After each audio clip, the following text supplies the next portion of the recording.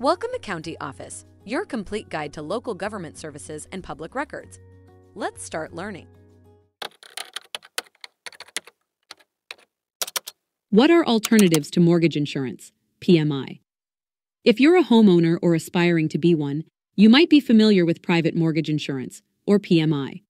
This is typically required when you make a down payment of less than 20% on a home.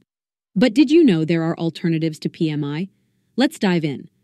One alternative is a piggyback loan, also known as an October 10th 80 loan. Here, you make a 10% down payment, get a loan for 80% of the home's price, and another loan for the remaining 10%. This way, you avoid PMI while still putting less than 20% down.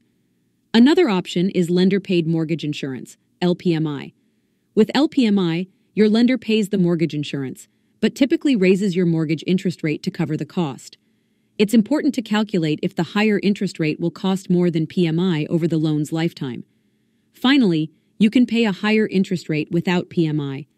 Some lenders offer this option, but again, be sure to do the math to ensure it's a cost-effective choice for you. Remember, each option has its pros and cons, so it's crucial to understand them fully and choose the one that best suits your financial situation.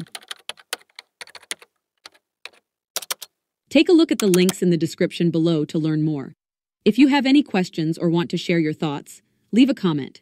We're here to help. Thanks for watching our video. Be sure to like, subscribe, and leave a comment below. We'll see you in our next video.